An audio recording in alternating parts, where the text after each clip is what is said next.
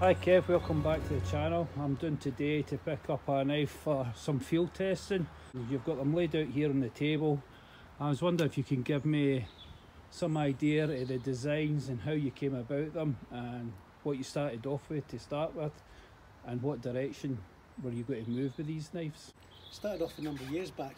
I was asked if I'd make a tracker knife, and I don't like copying anyone else's work. Right. So I basically said no, straight off. Right. But there were a couple of inquiries in a short space of time, and so I started considering the tracker itself, what it was intended for, and would I make it different, or could I make it differently? Was that the Dave Beck design or the Tops design? Can you remember? Or was it just the tracker style in general? I think it was just the tracker style in general. I think it was basically off the back of the Hunted movie. All right. So I don't know which knife was in that, but all I knew it was that they were asking basically for a tracker. It was over the telephone. So, right. However, looking at the design, I could see that there were some what I perceived as advantages to the blade, but I didn't like the design as a whole. I didn't like it. I felt it was limiting itself, if you like, with the placement of the hook. That's one of the reasons I didn't like it. Right, okay. And so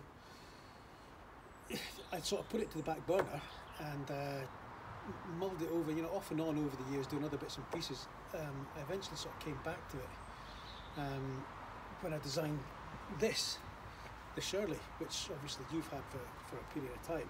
Aye. And this was just, the idea of this was it was a small knife in a tracker style to just explore the design, really. And I didn't want to go to the extent of making a large knife.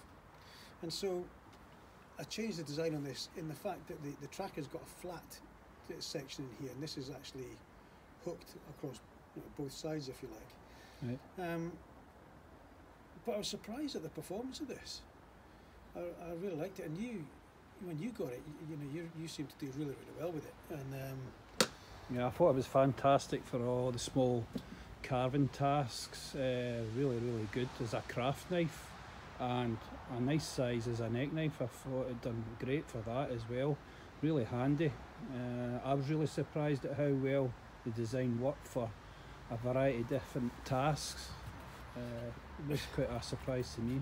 Yeah, I mean, it's an odd looking thing. I mean, I've chatted about it, but I've had one guy come on and said that when he first saw the video of this that you were doing, when it came up on his feed, if you like, he looked at the initial start of it and he said it looked like some sort of fantasy wizard's dagger or something.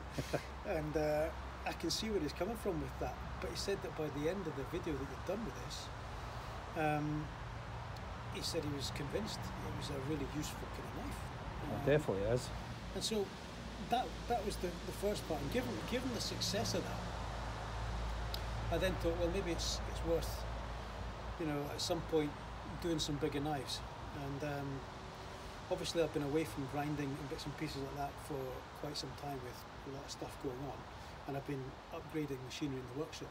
Right, okay. And so I've changed the table, I've changed all sorts of bits and pieces in there, and I wanted to get back to obviously making knives, getting customer orders out, but I didn't want to trash any of those with working with a new system and maybe not being quite up to par because I haven't done it for a long time.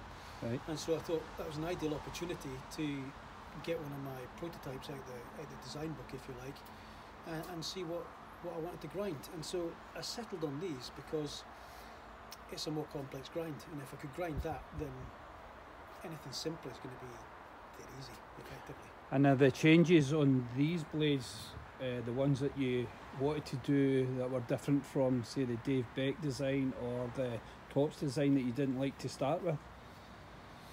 Yeah, I looked at the kind of size of the tracker knives, and there seem to be about two different sizes to my mind. I mean, there's also custom makers making different things, but generally speaking, the Beck's ones and the Tops, and you've got is it the XSB or SXB? Skull Crusher. The Skull Crusher one, it's massive, and then you've got the rock knives that you've tested.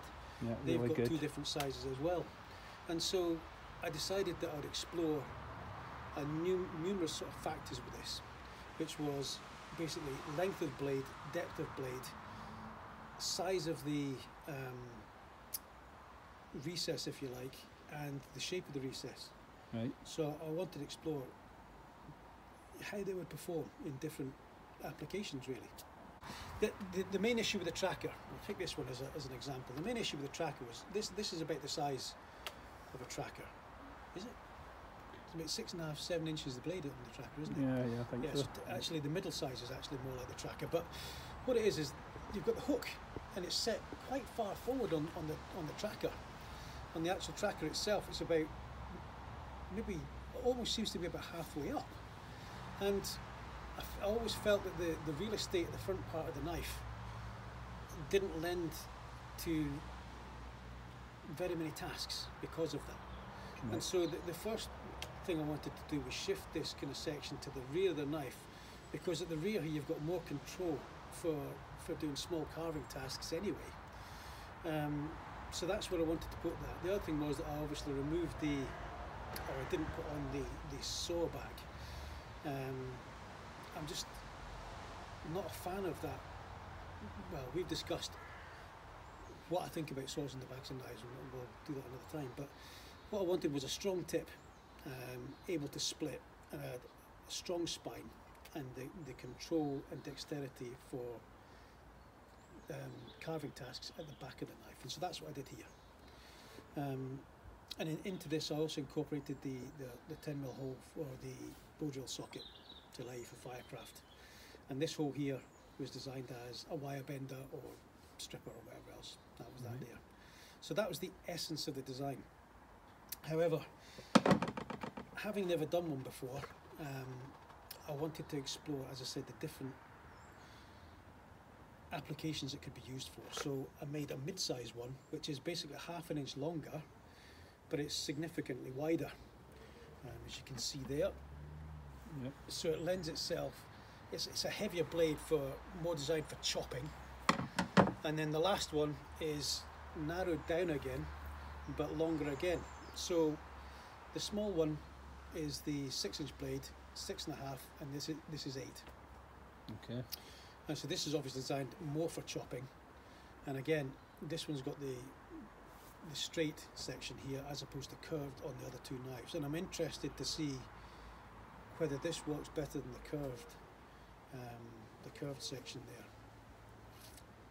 Yeah. Can I ask you why you decided to go with a Tanto style front rather than your drop point? It was for strength. Okay. I wanted a really strong tip for driving in and splitting timber and levering. I wanted a strong tip. Some of the designs, they've got the saw back on it, right, and the last notch, if you like, goes deeper, effectively as a pot lifter or something like that. But it's leaving a very small section of tip that could actually shear off if you stuck it in and twisted it sideways. Yeah, that was my kind of feeling, even though it never happened and I haven't seen it happen, but it worried me, you know, especially how hard I can be on my blades. So yeah, I didn't like that either. Do you think you've taken the Tanto style from your Sear Tanto knife because of the results of that? The shear knife, I like that. It's a tough knife. And the sort of stubby Tanto, if you like, you know, it works really, really well for driving and splitting things down without taking any damage. And so I guess it's mimicked in these as well, although they're different sizes. Right. It's a similar thing, yeah. Okay.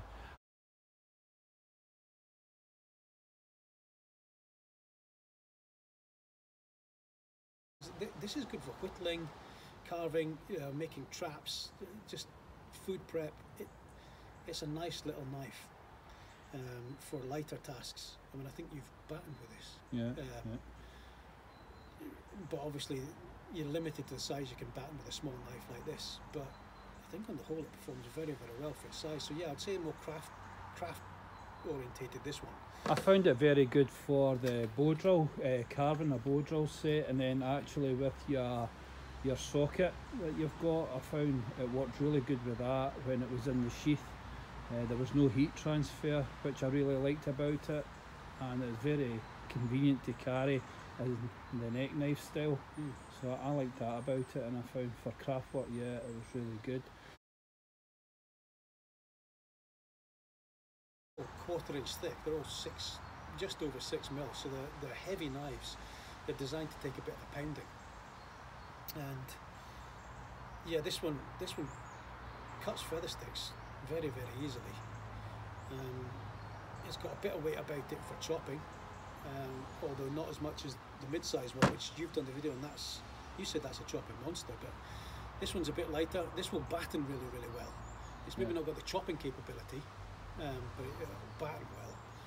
And again, the bow drill socket is basically just fits in there, and off you go. You can get your bow drill going with it. So yeah, this would be, again, bushcrafter, more to the bushcrafter side than the survival side. Okay. So a bit more firecrafty, you know, campcrafty. Not so much the carving and stuff, because that covers that. But yeah, that's where that would go. The mid-size one, that's got a bit more heft about it. And again, that's sort of transitioning between bushcraft and into the sort of survival side of things, where you've got a really, really tough knife that's able to take a lot of abuse and keep on going. And again, you've got the ability with the hook to create small feather sticks. You can batten with this, you can split with it.